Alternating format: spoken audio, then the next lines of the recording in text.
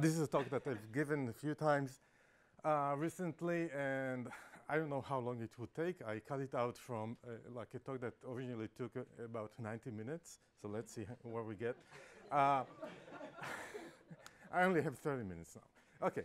But thinking about the computer scientist and legal scholar working into a bar, and this is the beginning of a joke because a lot should go wrong.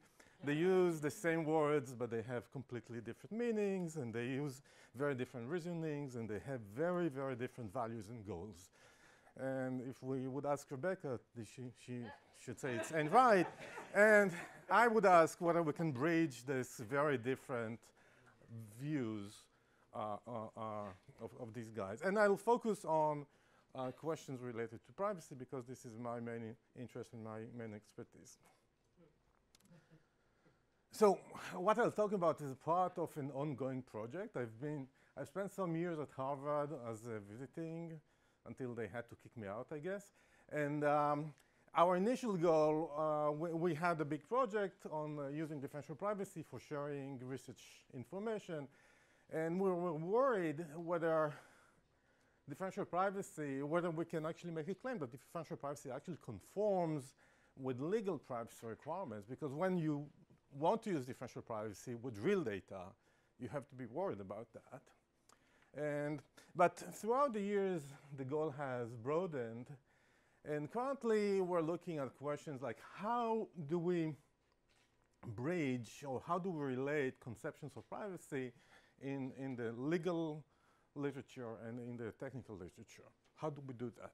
Okay, so that hopefully that computer scientists and lawyer, when they go into the bar, they will have something to talk about and which would be rigorous and meaningful and so on.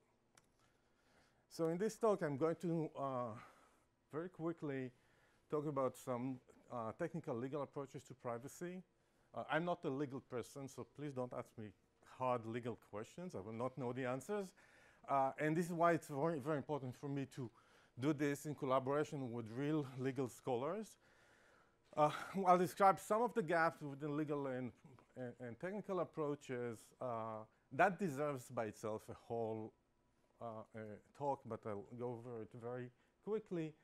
And then I'll describe some of our past and current trials to bridge these gaps. And please stop me with questions if you have, or we can have a discussion during the presentation. So very briefly, we will talk about the problem of data privacy. We use data everywhere. We want to analyze it and get some good outcomes for whatever you like to do. And the privacy question is, given a data set with sensitive personal information, how do we do something useful with it? How do we compute and release functions of the data set while protecting individual privacy? Okay? And this is not well defined by itself. And the first question you should ask is, what does this mean? What does protecting individual privacy mean? And here I want to bring in the two approaches. From a theoretical computer science approach, we would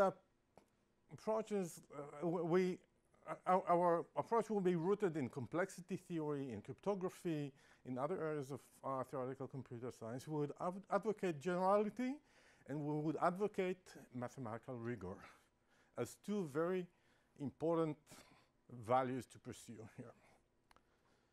And differential privacy that Anand is not here anymore, that Anand presented in his slides, is a definition of privacy. It does not capture every privacy phenomena, but it does capture a significant part of privacy questions. It's a definition, and it expresses a desiderata of an analysis. What in words we want to say that any information-related risk to a person should not change significantly whether that person's information is or is not being used in the analysis. And this is something that we can translate into mathematical definition like this. This is the definition that Anand presented, and I'm not going to go over it. The talk is not about differential privacy necessarily, but this is what we do. We try to make a concept and to formalize it, and once we formalize it, we have richness of theory, we have algorithms, we have systems, we have proofs, whatnot. if you look at the legal approach, it's going to be very wordy, as you see on the right, and it would be specified in a collection of documents, regulations, and this regulation would vary in the level of specificity and accuracy, and sometimes they would not agree between themselves. Okay, and here are some examples that we have been looking at in the last few years. FERPA deals with educational records. HIPAA, it's not only a privacy standard, but it also has a privacy standard in it. Title 13 deals with the US Census. And I think Latanya Sweeney counted about 2,000 of these regulations in the US. So it's a very complicated system, even if there are replications within it. And in the EU, we see an attempt to make this more general. There's the GDPR that has been in effect since May. And as I said, there would be some inconsistencies. There's some uncertainty. And this is natural when something is written in natural language. You could interpret it in many ways. There would be always some a different interpretation of the text and so on. But what we see when we look at these standards is that there are some recurring concepts, including PII, the identification, signaling out that I will speak about in a few minutes, inference, and so on. Okay? And these are concepts that not necessarily have matching concepts in the technical literature. And it's important for us to understand what they mean, or what they could mean, or what they should mean in order to have this discussion going. So these are very, very different approaches to defining or discussing privacy, and there is a question of whether we can bridge between these two approaches, okay? And I think it's very natural to say this is an impossible task, and I agree with that, but I think that even if it's an impossible task, it's important for us to try to do that, because there would be benefits both for us technologists. We would understand what is expected in these standards. We would understand how what we do interacts with normative expectations of privacy. And it would be also useful for the legal scholars to understand whether what they expect, what they require is doable, whether it matches the current understanding, the current scientific understanding of privacy, and so on. So I hope it's going to be a beneficial interaction. Let me, before I go into describing some of our work, mention some related work that is out there.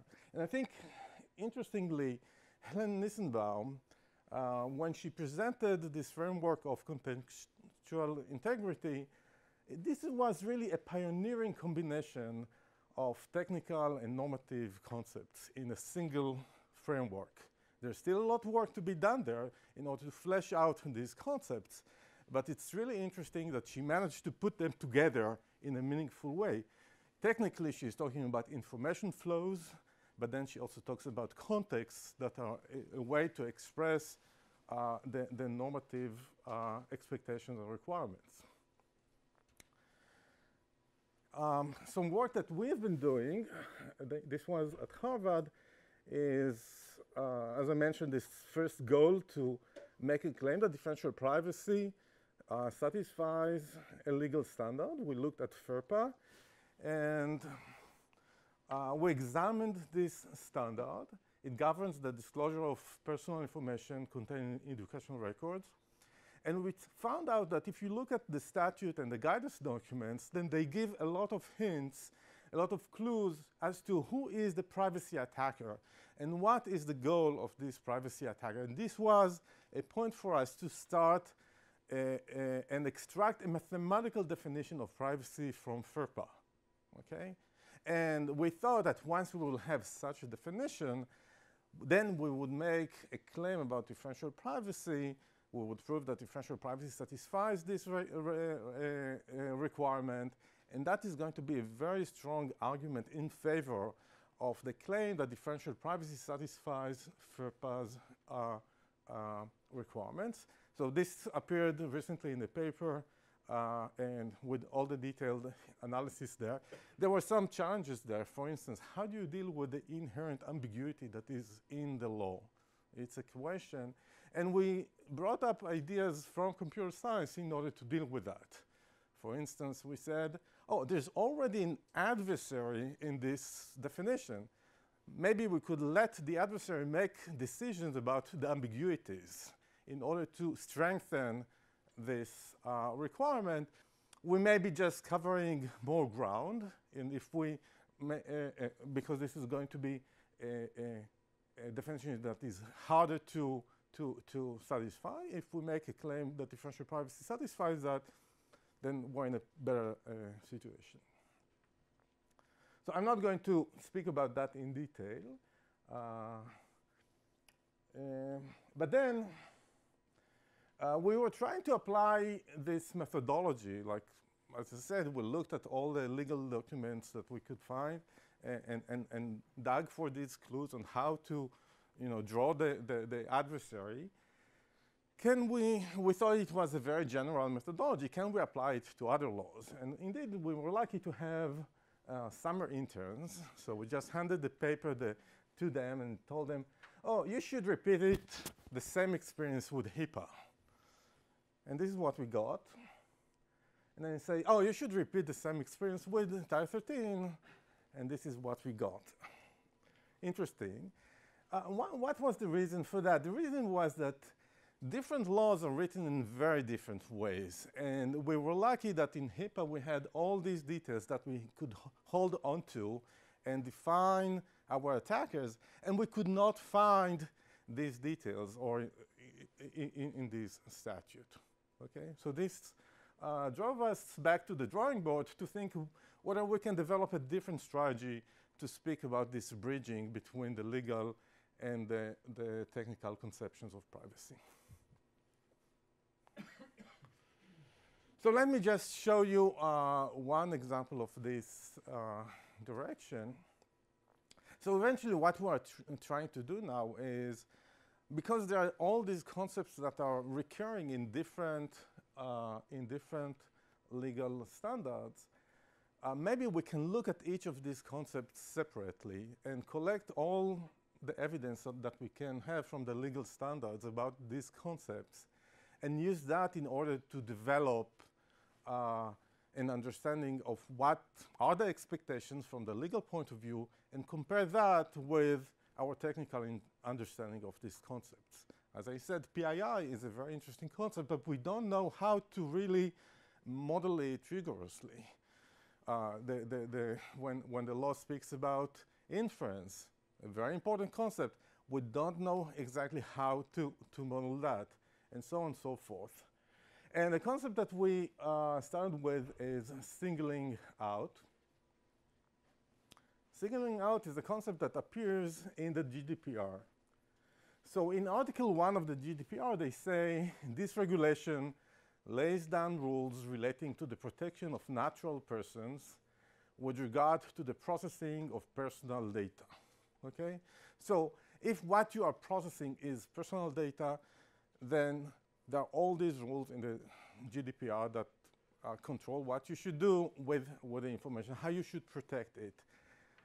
You can accept yourself from having to do that if what you're processing is not personal data. Okay? But then you would ask, what does personal data mean? And in Article 4 of the GDPR, they say personal data means any information related to an identified or identifiable natural person, or an identifiable natural person is one who can be identified directly or indirectly. Okay? I mean, maybe this is a useful definition, but only to an extent. But luckily, we have some more evidence. So we can still ask, what does identifiable mean here? We know that personal data is related to being identifiable. And in recital 26 of the GDPR, we have an explanation which says to determine whether a natural person is identifiable, account should be taken of all means reasonably likely to be used, such as singling out, to identify the natural person directly or indirectly. Okay? So we understand that there are maybe several means of identifying persons. Singling out is one of them, and actually it's the only one that is explicitly appearing in the GDPR as an example. But if you can single out a person, then this means that this person was identified. This means that you have personal data. Okay? Now, you could ask what the singling out means. Okay? Because we're in this train. And unfortunately, singling out appears only once in the GDPR. So we don't have a definition for that in the GDPR itself.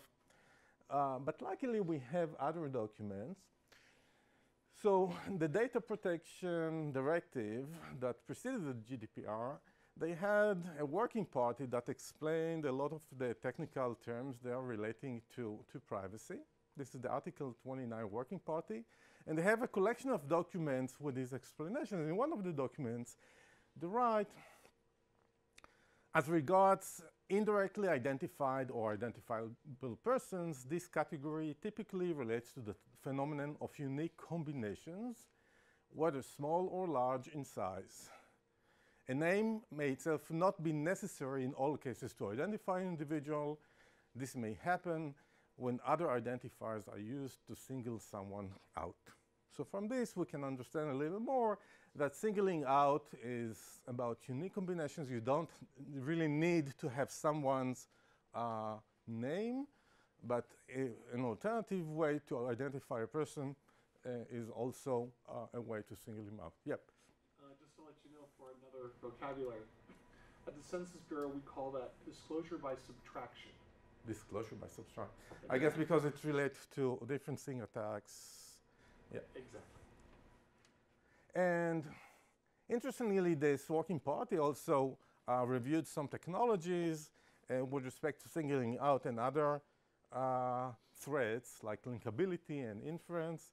And they asked themselves whether these different technologies protect against single out. So in particular, this left-hand side of the table is going to be useful for us. And you could say, oh, how this sounds a little strange to me, and I'll get back to this, I promise. And another source that was useful for us at the beginning of this work is a paper by Paul Francis and others, where they presented the system, extended diffix, that we also managed to attack.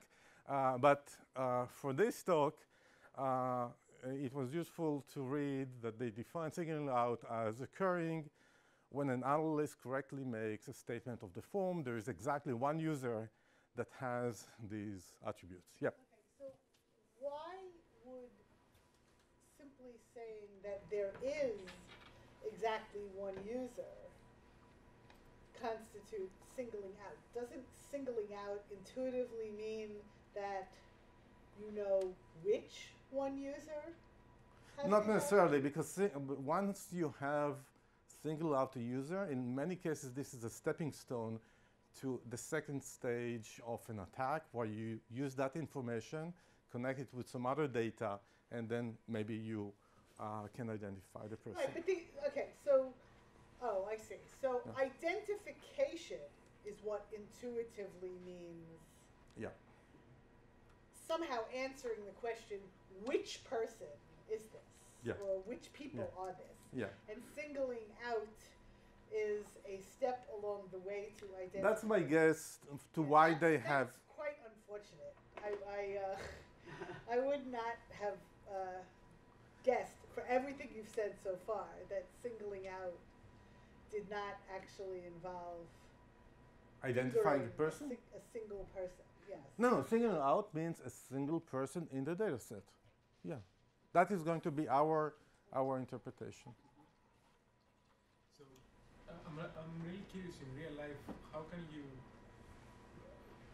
exhibit such a case non-constructively? So how is it possible? The existence in other parts of mathematical science is shown by enumeration arguments. But I'm not sure I understand. the No, question. you can prove that there exists a unique something, Yeah. but not actually identify what that something is. Prove in real life that exists a unique person but I cannot give a name. Sure, you could say that if you have some like genetic. Let me give you an example in the say next there's slide. a unique Yeah. person for whose genetics this is, but you may not know who Yeah. it is. So here's an example. Like this is 3 lines from a fictitious Netflix price data, where note that there's exactly one row in the underlying data set that contains the sting as a movie, and there is exactly one row of a person who watched Mulan between February 19th and March 10th, okay?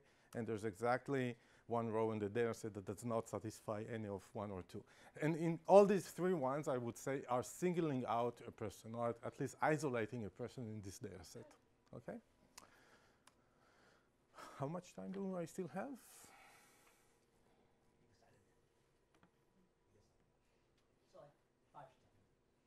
Okay, 10 to something. I see. Okay. So, what I want to go over now is our trial to define singling out. And interestingly, we also had conversations with people from Europe who are in organizations that are relevant to verify some of our views here. So here's a try to define singling out. Let's assume, for simplicity, that our data set is obtained from some distribution and that is taken IID from this underlying distribution. This is a big assumption, I know, but this is what we know how to do now. And then we take that data set, the sample from the distribution, we put into a mechanism, I'll call it an anonymization mechanism, and this thing publishes data, okay? And the adversary gets to see this data, or more generally, maybe it can interact with the anonymization mechanism, and the outcome of the adversary is going to be a predicate, okay? A description of a possible row in the data set, okay? And the adversary will succeed if exactly one row in the data set matches this description, okay? So here's the first definitional attempt. M is secure against signaling out if no adversary can isolate a row except with negligible probability over the choice of X and the kinds of the mechanisms here, M and A, okay? And that would look like a very reasonable starting point for a definition, except that this is impossible to attain. And it's the argument that this is impossible to attain is very simple. Think about a trivial adversary that does not get to see anything about the data set, okay? So suppose I give you this task. Can you isolate a person in this data set? And if you can choose a predicate that matches random roughly 1/n fraction of the population, then a simple calculation shows, let's see the calculation first. Simple calculation shows that you managed to single out a person with 37% success, okay? And actually, it turns out that you don't need to know the underlying distribution even to choose this, because using ideas from randomness extraction, we can generate that predicate assuming that there is enough mean entropy in the underlying distribution, okay? So trivially, I can isolate with 37% success. If there's a way for me to check whether I managed to isolate, then I can get it up to almost 100% very easily. So this is bad. I can always single out even without seeing anything about the data set. So what can we do? We could say, okay, we recognize that there's this high probability of managing to single out, but let's take that as a baseline and say no adversary should be able to single out with a significantly higher probability. But I would say that this is somewhat unsatisfying because first it allows singling out with quite a high probability, definitely not negligible as we hoped initially. And as I said, like if there's a way to check whether you succeeded in singling out, then this is virtually 100%. Okay. So we introduced the notion of baseline. Let's define the weight of a predicate in the most natural way. what is probability that if we pick an element from the underlying distribution, it satisfies the predicate. And then we can define the baseline as the probability that such a predicate of weight y, w, would single out. And this tends to be the expression for the baseline. Okay. Putting this in the table, we can see that if the baseline, if the weight of the predicate is roughly 1 over n, or constant over n, then the baseline looks like a constant. Okay.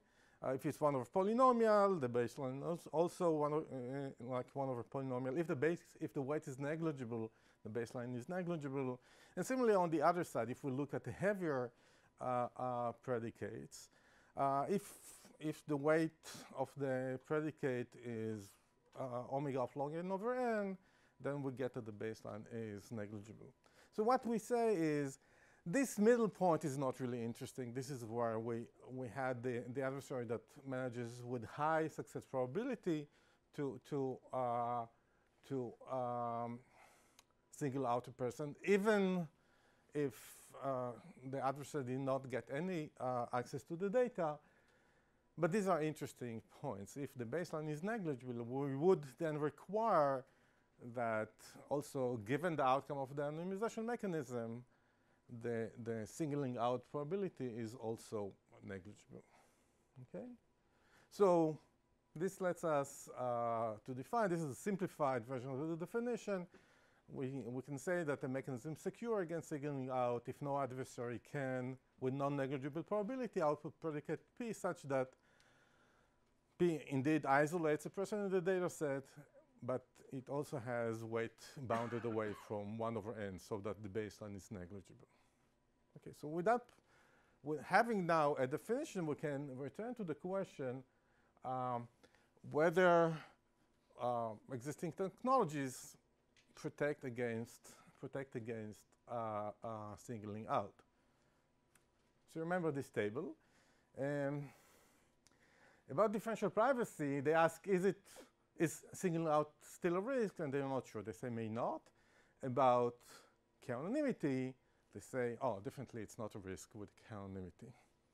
Okay? What we can prove is the following theorem. The differential privacy actually protects against singling out in our definition.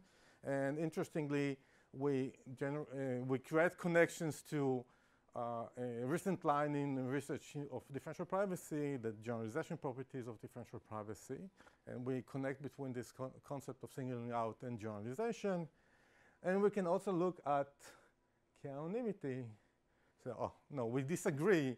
And actually, this understanding shows that k-anonymity actually helps an adversary make most of the way towards singling out a person. And then if there is a little mean entropy in the data set, then the adversary can just use, like, combine k-anonymity with a trivial adversary and single out very easily. So k-anonymity actually does not protect against, with respect to our definition. So let me conclude. I have 2 more minutes. So we are trying to create these new paradigms for matching technical legal definitions of privacy and similarly fairness and other things. Our modest attempts in this group were the work on FERPA, which was a mathematical legal formal claim that differential privacy satisfies FERPA, the requirements, the modeling of singling out.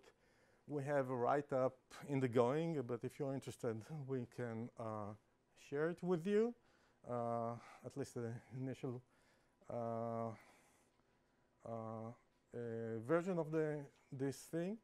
I think this doesn't have to be a joke. Like, we should find ways to communicate with the lawyers and vice versa, and it's going to be very useful for us. And I don't know what Rebecca would say, but I projected this. And let me just one last slide. So actually, I said the original title of my slide was this joke, but this is what I want my title to be. I'd love us to discuss the complexity of privacy law, and the title is inspired by Salil's title for the complexity of differential privacy. And there are several reasons for doing that. First, privacy law is really complex. There are many regulations and many privacy concepts, and we don't really understand them well enough, not yet. But the other reason is that I believe complexity theory, what we bring from theoretical computer science, is going to be extremely useful here, okay? These tools that we applied, I think, really very basic tools so far, from crypto and from randomness extraction and so on, and probability. But we have these essential analysis tools in theoretical computer science, and we should use them in order to dig more and more into this question. And I think here I'll stop. Let me just give this slide with my collaborators on this project and some references. Thank you. Yeah, John.